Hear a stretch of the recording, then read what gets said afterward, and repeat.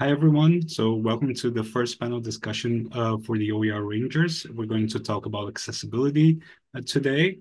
And to be honest, I think it will be more of a lightning round because we have three amazing people here to discuss their experience with the OER Rangers, with OER in general, and also with accessibility. And we only have 30 minutes for each session. And probably it's my fault because I was just so excited to have as many people as possible here sharing their experience. But first, let's do the land acknowledgement here. So the offices of eCampus Ontario, located in downtown Toronto, are within the traditional territories of many nations, including the Mississaugas of the Credit, the Anishinaabe, the Chippewa, the Haudenosaunee, and the Wendat peoples. And I live in Agron-the-Lake, which is also the traditional territory of many nations, including the Anishinaabe and the Haudenosaunee.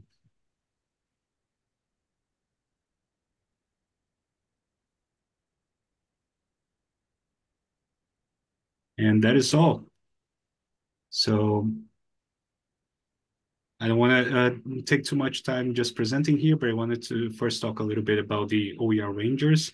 As some of you may know, the OER Rangers program started in September 2023, and it's run by eCampus Ontario's Open Library. And we had over 200 applicants, which was amazing. We had 49 institutions applying to participate in this program. And right now we have 80 participants from 47 colleges, universities, and Indigenous institutes participating. So the OER Rangers program aims to raise awareness of OER by capacity building and by providing professional developments. And the Rangers underwent training with the Mastering Open Ed training modules, which was a guide to OER created by eCampus Ontario with an amazing team of subject matter experts from Ontario's colleges and universities. Let me just share a link to that here.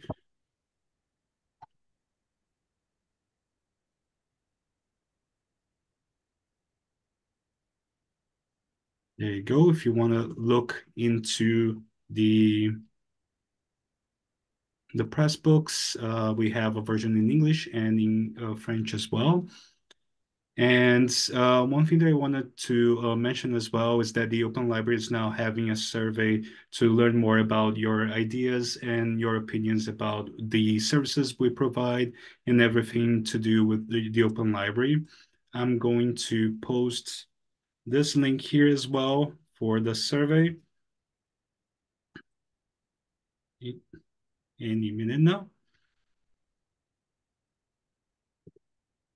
There you go. And I believe that the first 100 people who participate in it will receive a $25 gift card. So try and be one of those. And also, this is the first of many events that we're going to be we're going to be having during the Open Education Week.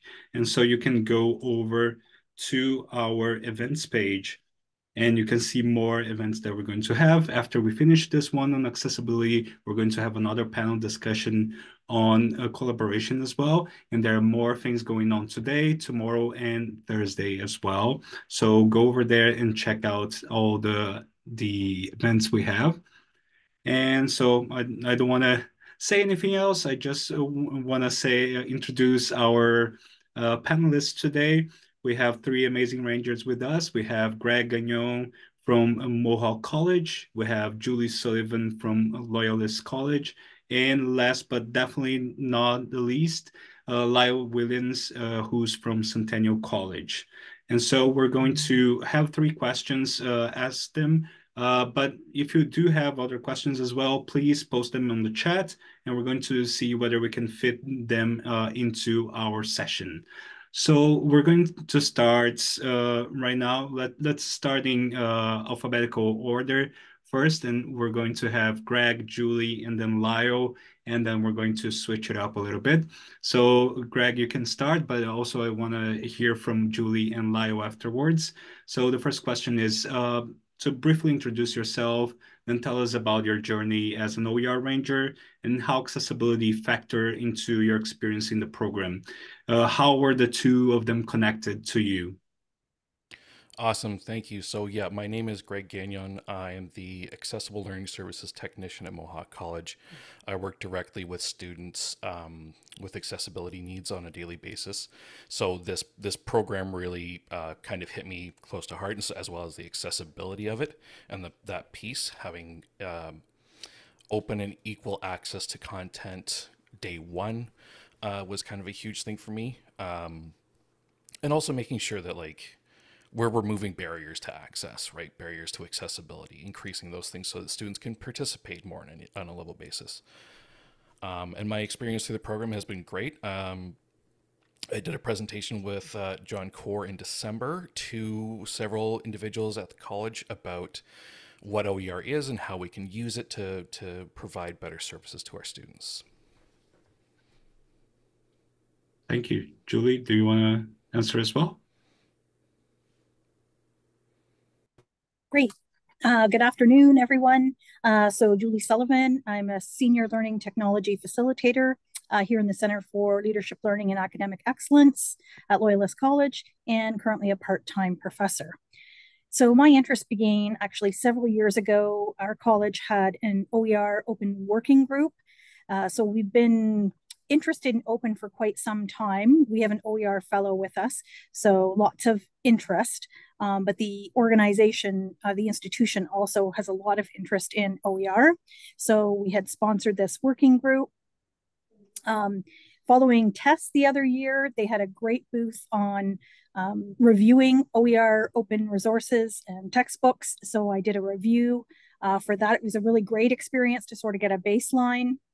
And then in this program as an OER Ranger, I really did enjoy the accessibility module. I thought I had a baseline of accessibility knowledge, which I did, but I took a number of really key learnings from the course and was able to apply that directly to my work. So my work is a lot working with faculty and looking at how to build content and materials that are going to be accessible. So it was directly impactful to my work.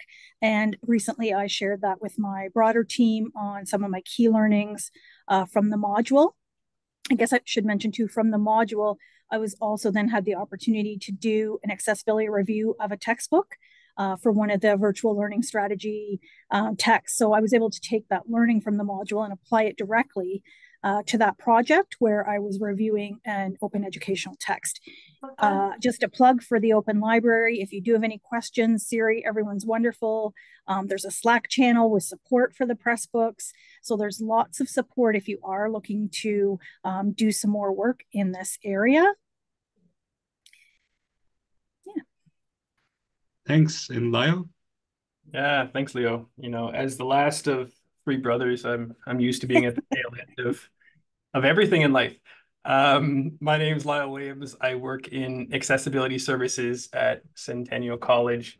And, you know, I've had the pleasure of supporting students with disabilities for approaching 23 years now. And it's been a phenomenal journey to sort of witness accessibility grow over these decades. Now, I say that acknowledging that it hasn't been entirely accessible. You know, we've had lots of paper-based testing and we've had invigilation platforms that don't support adaptive technology. But a big part of why I've seen the progress is related to educators, right? And the perspective professors take in their approach to making an inclusive and supportive classroom. When we build these environments, you know, we design it in a way that it becomes transformative for students with disabilities. I think, you know, many times as educators, we might approach accessibility with a little bit of fear and trepidation because it might seem overwhelming, but for every bit of concern and challenge, it's equally matched by the amount of support that exists. Case in point, eCampusOntario and the support that we've received as Rangers and that's available to educators out there.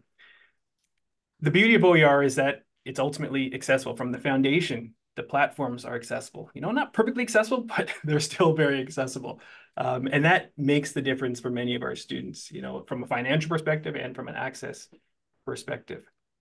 You know, I think we want to design content in a way where it is engaging, inclusive, supportive for as many of our students as possible. And I really, entering into this journey, I was a little bit unsure of what OER meant and could do. And coming out of it, I'm blown away by the potential of this resource. So I drink the Kool-Aid happily.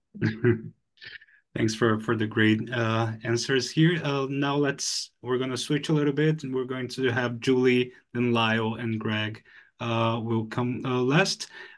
This is the next question. Based on your experience, how does enhancing accessibility in OER impact learner engagement and success? In a certain way, you already discussed a little bit of that, but please do expand a little. And can you share an example where improved accessibility made a significant difference? So Julie can start. Great, sure. So I had sort of two thoughts when reading through this question. One in terms of engagement. So we do know that students are able to engage with the material more fully. They may have diverse needs and they can engage with the content. We talked about closed captioning, so that's one of the clear, so transcripts, closed captioning, things on video, really helpful. Tying it to question one of the key takeaways I had when I was reviewing the textbook that I learned from the module was in relation to when we're doing a video, has the video explained all of the charts or images on a screen in the auditory part of the video? And so one of the videos I reviewed flashed up a list, and it was like 7 categories. And the title of that was listed in the video, but not the 7 categories. So being aware of the fact that that's not discussed in the video, we have to go back and look at the content and need to make sure that all learners have access to that content. So that was a key learning that I hadn't had from other accessibility trainings. The second one, I think a lot of us are interested in equity, diversity, and inclusion. And we know just this really fosters inclusion when we talk about open educational resources. And it really kind of creates a positive learning environment, valuing and supporting all contributions. That's great. Thank you. Lyle? Yeah, simply put, OER brings learning to life. Learners are not challenged to read static, costly, inaccessible textbooks. They're exposed to rich, engaging resources that align with their learning modalities, that align with their accessibility needs. I'm sure many of you can remember struggling through chapters in textbooks that we learned in decades in the past, looking at figures and charts and illustrations on paper-based content. Now students have links to podcasts and videos and H5P quizzes to pique their engagement and to test what they're learning and their knowledge. And this creates a foundation for engagement and learning, which, dare I say, makes it fun, right? It makes an entirely different experience. I think OER makes that difference. I've been in this field long enough to witness students have to wait for their books to read them. Books that were produced on tape cassettes. I'm old. For books to be scanned on a photocopier and digitized in a raw text way where it's not even indexed or formatted for reading. And more recently, we've seen a lot of sort of digital rights managed publisher produced content, which makes accessing content with screen readers or adaptive technology almost impossible for our learners. And OER removes that, right? OER allows access. It provides a landscape that's not restrictive for students. So we see this in the forms of like Pressbooks as an example, right? The Pressbook that Leo posted up, right? That's an entirely different experience for a student to use with adaptive technology than it would have been in a conventional textbook or in a publisher-produced DRM textbook. So yeah, OER, phenomenal. Thank you very much, Lyle. And now Greg, please. Okay, so I don't quite know how to follow all that, but I'll give it my best. So yeah, the accessibility of OER is huge. I mean, it breaks down that barrier to access from a financial standpoint, where students may not be able to afford their textbooks, or bookstores and stores run out of textbooks. This bridges that gap. Um, I will shout out John once again, because John has the only OER textbook at Mohawk College, which has benefited all of our communication students. Usually, our communication textbook, we would have to request an alternative format for students, and based on timelines and stuff like that, it could take a little bit. But this textbook, I had students coming in saying, I don't know how to access my textbook. And when we look at it, it's like, there's all these formats. You can download it in PDF. You can do this. You can do it online, like whatever works for you. And they were like, oh my God, this is so much better. It's so much easier. And I didn't have to pay for it. And I was like, right. So there's a huge impact to our students, to our learners, and the engagement in their courses. The different pieces that OERs can provide, more interactivity, more engagement in just the material itself. From more of a faculty or teaching standpoint, this also allows us to pull from different areas. We're not relying on just one textbook with their one view on everything. We can actually pick and choose and create dynamic information, dynamic resources we're teaching our students for the future.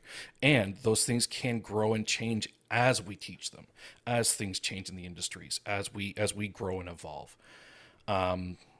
So I guess that's kind of where the accessibility has made a significant difference. Is just seeing the reactions of the students to the OER that's being used in our college, which I'm hoping grows significantly as we're more exposed to it. Yeah, making things accessible increases inclusivity in so many ways, and we can't forget that. And it's, I'm not going to say it's our responsibility to teach our colleagues or to inform our colleagues, but we're advocates. The Rangers program is kind of an advocacy program, Mm. right? Like we're advocating for the adoption of this kind of program, for this kind of mentality. So I think those are kind of the impacts that I see, and the enhancements on accessibility. Thanks, Greg, and thanks for all the great answers. It was one interesting thing that you mentioned there about the impact in general, and especially you mentioned John Corr's book as well, and you can see how many people has been already touched by that, and how much savings we have created on that. So from the open library part, we do have an impact calculator that you can go through, and we have for the whole province right now, we have over $22 million saved for around 250,000 learners. So it's a huge impact that we create, and this is accessibility in many ways that we can tackle. Yeah, thank you so much for the amazing responses. Now for the last question, we're going to start with Lyle and then Greg and Julie. Looking forward, what do you see as the most critical steps or innovations needed to advance accessibility in OER? How can institutions, creators, and the wider educational community contribute to these efforts? Yeah, I imagine the audience here is the choir. I imagine the audience here gets it. So I'm going to tell you things you probably know. OER is UDL. It's necessary for some, but it's beneficial for all. And not just students with disabilities, right? This is designed in a way where it engages people, as mentioned in some of the previous questions.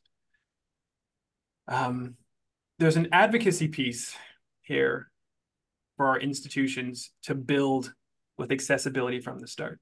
Many of us are guilty, dare I say complicit, in how we don't address accessibility issues. We treat them as an afterthought, whereas utilizing OER changes that perspective. I think we need to be intentional about designing and developing and onboarding and purchasing solutions that are accessible from the get-go. We want to promote the adoption of accessible technology. So not just from an OER perspective, writ large across everything that we do. I think particularly OER gets at this challenge, but conceptually, policy-wise, procedure-wise, we want to ensure that we're building and onboarding solutions that do support the needs of all of our learners, staff, and of course, our students. There's a big piece around training and awareness. I think we're so involved in OER that sometimes we forget maybe some of the laggards or people who are not yet on board with this. And so bringing awareness to the benefits might help move and progress some of these people, and then providing ample amounts of training to transition. It might be easy for us now, but at one point we had no idea how to spell OER. And so I think training and awareness are key.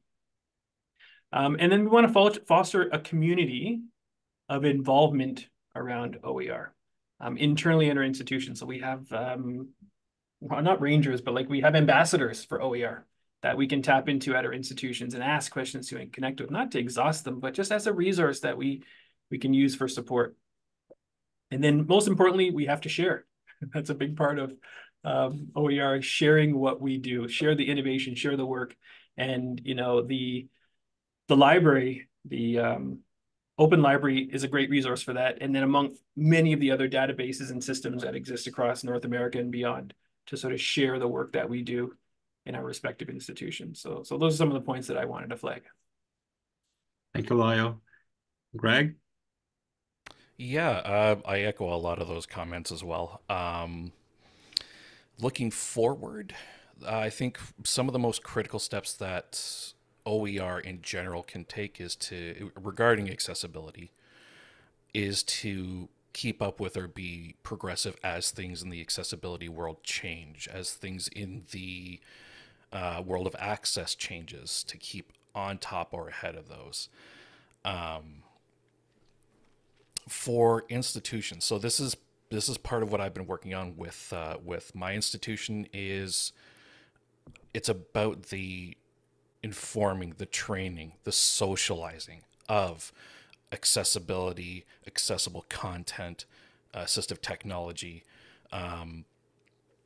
So making sure that we can actually empower our students and our staff in the information with UDL, with OER, with accessibility, and make them like the owners of their content, right? Making them realize that, you know, it doesn't have to be just one way. It can be whatever way we want it to be. And as we socialize these things, they become more, less of an afterthought.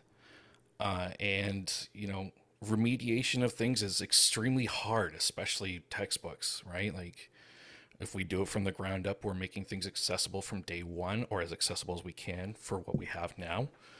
And again, staying ahead or in line with trends that are happening in industries, in especially the accessibility fields, right? Like, things are always changing. So I think that our institutions can do better to provide this kind of service to our students.